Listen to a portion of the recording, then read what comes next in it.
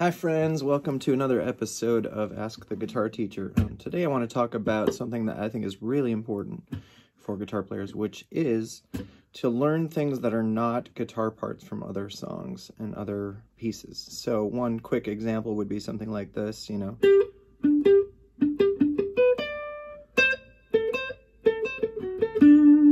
Little Mozart there, Eine kleine Nachtmusik.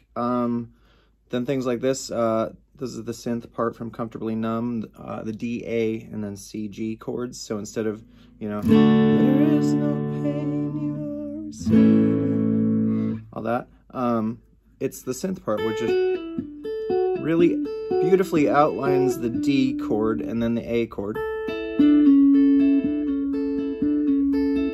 Each of those just has one note added to the triad itself. So a regular D triad would be this. But we're adding an E note in there, which is the second note of a D scale. So it's A, F sharp, E, D, and then this is like an A sus4 to A. So we're going from 4 to 3 there, so it's the 1, 5, 4, 3 on the A chord. And then that repeats on the D, then takes the A down to the 5th, 3rd, 2nd, or 9th, and then root. So it's essentially like combining scale and chord bits. And then we go to the C and the G. So it's a similar theme, and then you ascend the G triad. So G, B, D, G, and then same C, G, ascend, back to the D and A. And if that's too easy for you, you can also try to sing over that, you know. There is no pain you're receiving. I didn't warm up my voice. A distant ship, smoke on the horizon.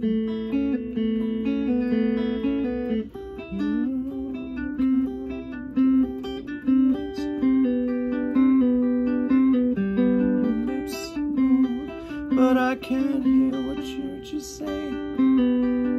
No extra charge for mistakes.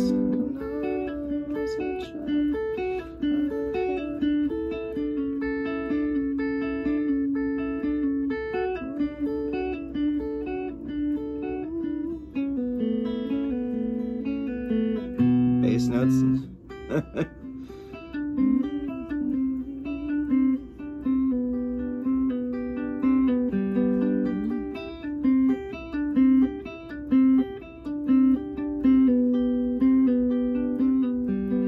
It's also good to work that with a metronome too, to get the timing really solid.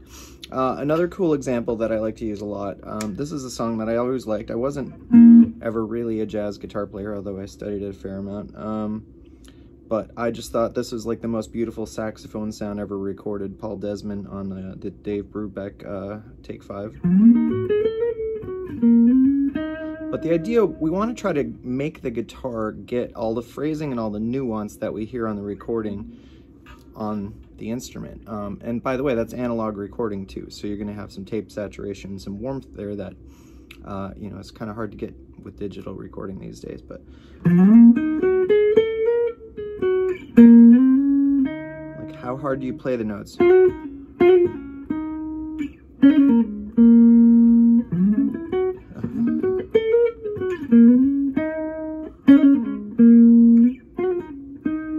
then all this.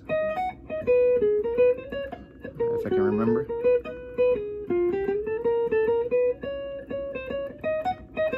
Nope. Goes to the B there.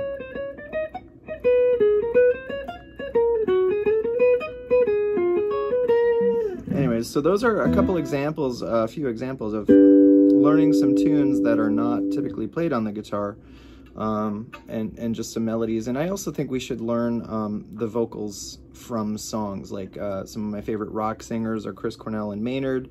Love Stevie Wonder, like Whitney Houston, Chris Cornell, like any of the Beatles. Joe Cocker, all that kind of stuff.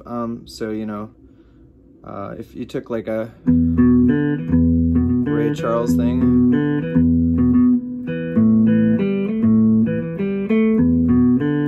that's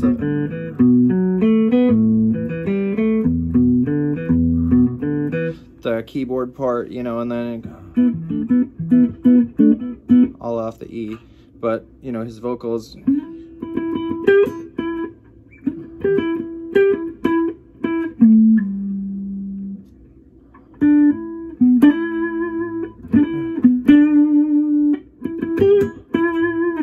you know, and so the notes they're imperfect, but that makes them way cooler, you know. So if he just said, you know, tell me what I say, you know, just, tell me what I say, but tell me what I say, you know, kind of get a little stank on that note, you know. It's just so much cooler.